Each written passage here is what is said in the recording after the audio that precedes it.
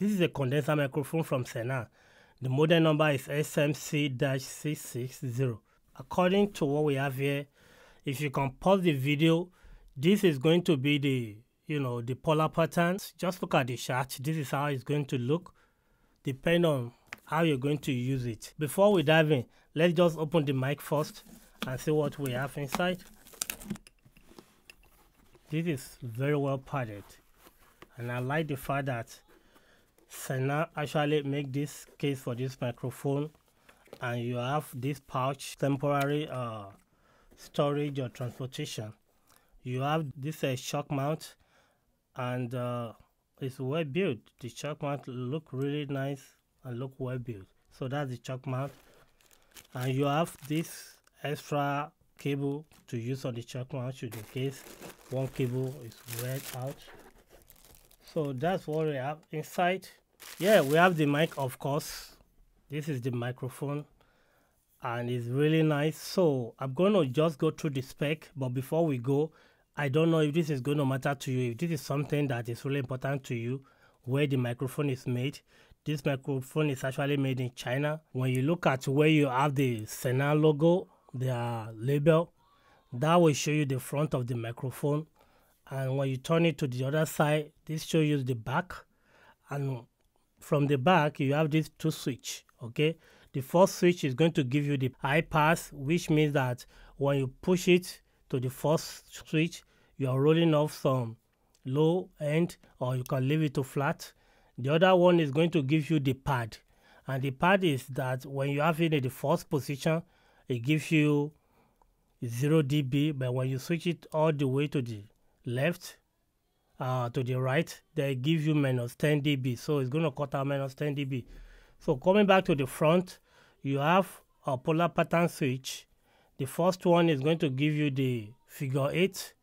The middle will give you the cardioid, while the last one is going to give you omnidirectional polar pattern. And if this matter to you, these are the the data. The mic element is true condenser transducer.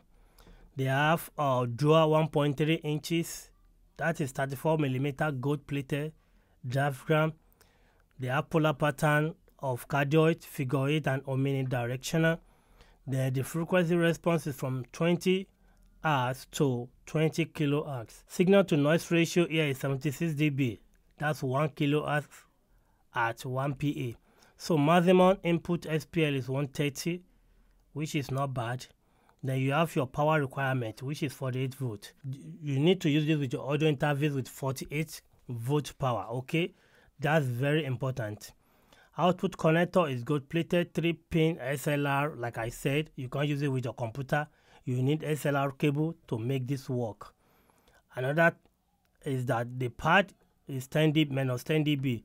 High pass filter is AJAX, which means anything from 80 downward is cut out, okay? And not like they are cut out completely. They are not completely cut out. They just roll them off, okay? Now, this is the microphone. You're listening to the Senal. This is how it sounds. Trust me, there is no processing here. All I did is just send this microphone directly to my camera preamp. So this is how the microphone sounds flat. No processing, nothing.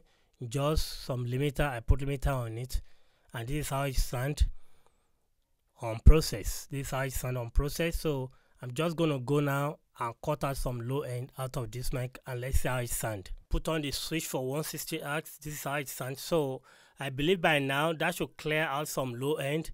I have to listen to this after the fact, because all I just want to see is that how does this mic sound if I plug it to any audio interface, or if I plug it to any preamp without any processing, how is it going to sound? And that's what I did. I have no processing going on this. All I did now is just to roll out some low end up to 160 Hz, and I think that should clear out some low end from this microphone. So I'm going to bring back the low end, okay? Alright, so I have the low end. I have it back right now, and this is the microphone. Trust me, this Senal microphone is really well built. It's nice. I think I like the build quality. I'm not going to lie. That's a very nice build quality to a microphone like this. But now, who who is this mic for in the first place? Who are those people that this mic is tailored towards to? And my answer is going to be that this mic is multi-pattern, so you have 3 patterns to switch from. So the ideal situation to use this microphone is going to be that you're speaking into the microphone to capture your voice and to record your voice. I think that's how you're going to use this microphone.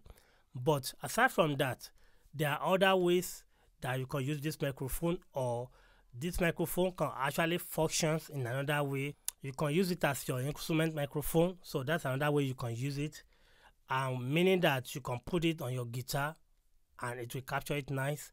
You can put this one on your drum set. In fact, if you get this in pair, you can use 2 of these to capture a whole mic drum recording. You can use it that way. Also, you can put one of these behind your bass or kick drum, while you put one above at the center of the old drum set and play it like that. This will capture your kick drum and it will capture your snare drum from the bottom, and it will capture your toms and floor from the bottom, while the one you have at the top will capture everything with the snare, with the hi-hats, and everything is going to capture them that way.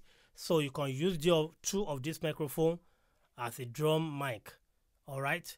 Or you can just use this as a room tone, just to capture the room tone when you are playing your drum set. You can use this mic like so, or you can just use it to capture the hi-hat, left and right. It's going to work fine regardless of how you want to use it.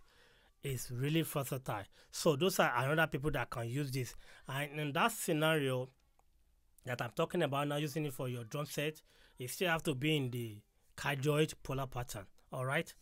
Another scenario that you can use this is that if you want to use this for a conference call, or probably if you have a conference meeting that people are going to sit around the table, and you just want to use one microphone to capture all the voice, you can put this at the center of the table and switch this to omnidirectional. Right now, this mic is switched to omnidirectional, which means it's going to be picking all around 360 degree. All right. And in this case, it's another use for this microphone.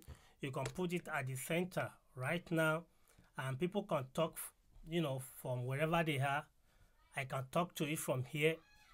If it's, this is how it faces me, I can talk from it from here, also from here, and it's going to capture every one of us. Okay, that's omnidirectional. This is how it sounds. This is the omnidirectional polar pattern, and I have the pad. Since morning that I've been using this microphone, I don't know that I have the pad on -10. So I'm going to switch the pad back on, and now it should be full. So I'm so sorry for whatever you've been listening to since morning. True, you have been listening to this microphone while the pad is switched to -10. All right. So now, if you're going to be using the omnidirectional, you don't want this pad to be switched to -10. Okay. And I'm still going to go on the pad, but for now, I just want to demonstrate the polar pattern. And this is how it sounds on the omnidirectional. So this is very useful if you're going to be doing roundtable talk and you only need one microphone to capture everybody's voice. You just put the mic right like so, and everybody sits around the table and they talk. You see how far away from the mic, why I switch the pad to 0 instead of -10. And I believe with the meter that I'm looking at right now, I'm getting a very healthy signal from this microphone, and I'm a little far away. Just look at how far away I am to the mic. Yeah, this is how far away I am to the microphone, and it still captures me very well. And that is the omnidirectional pattern. Now I'm going to switch to another pattern that I think is going to be useful.